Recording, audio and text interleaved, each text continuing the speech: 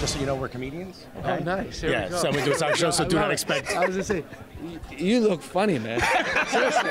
Funny. He looks more serious than funny. Yeah, that's the balance. To see how the funny's going to come out. Wow, he's so good at scouting. Right? Oh my God.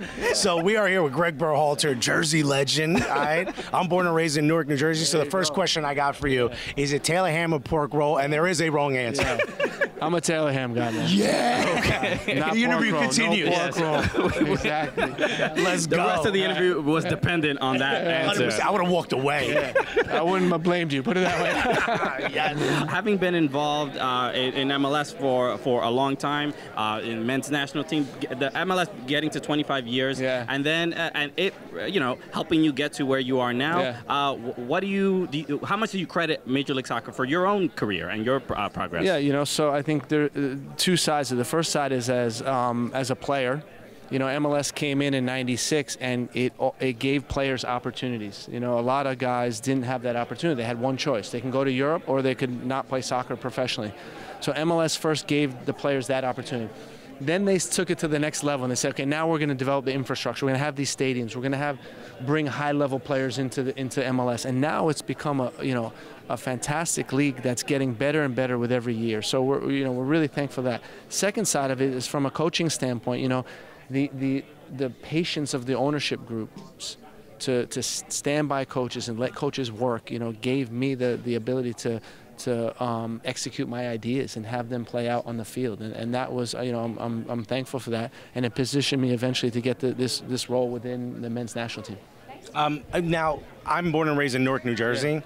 Shouts to Newark. And so as this TV show keeps getting bigger and better, I start to think, what can I do philanthropically? And one of the things that I want to do is start an academy so I can start selling these players, right, and start making a lot more money than I had when I started.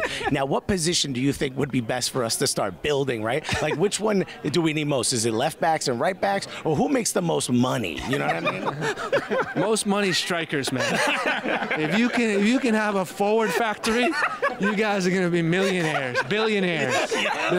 Let's go. We're building Mbappe's in Newark. Right, but I need left backs, man. So start building left backs right away, man. Can we get Alphonso Davies? Population? No, we can't. Come on, no. Can we try? No, we can't. It's done. Yeah, that's done. But here's there's a big Portuguese population in Newark. Go down neck. Get some Portuguese guys with Brazilian roots and make them into left backs. There's a lot of left backs in Brazil, huh? That's the plan, okay? Yeah, you want to be a construction worker or a left back? Come on, my guy.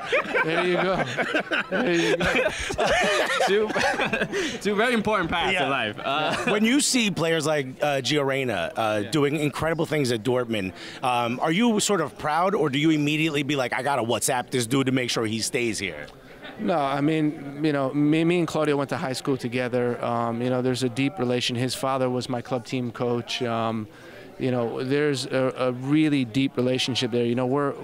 I'm pulling for Gio first personally, more than anything. I mean, he's like family. So that's the first thing.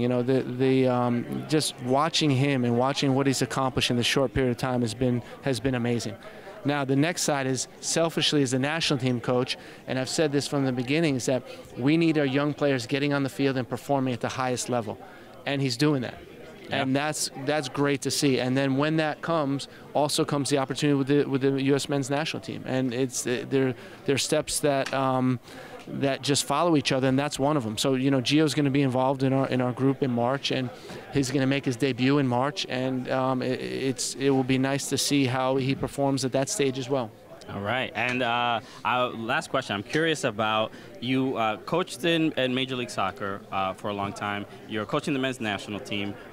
You mentioned owners giving you a lot of patience and letting you grow. Yeah. When you're the men's national team head coach, there isn't that much. Oh, you think? much of a leash. How do you feel about? Tell me about it. That level of pressure and criticism compared to being a coach in MLS?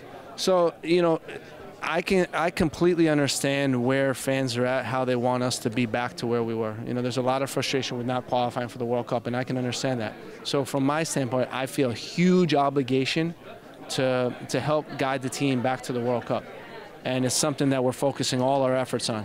Having said that, there's a process to get there, and you just don't take over one day and it be you know, everywhere it needs to be. There's a process of developing the team. There's a lot of hard work that we do every single day with the group to get us to where we need to be. And the guys have been doing a great job. They've been doing everything that we can imagine.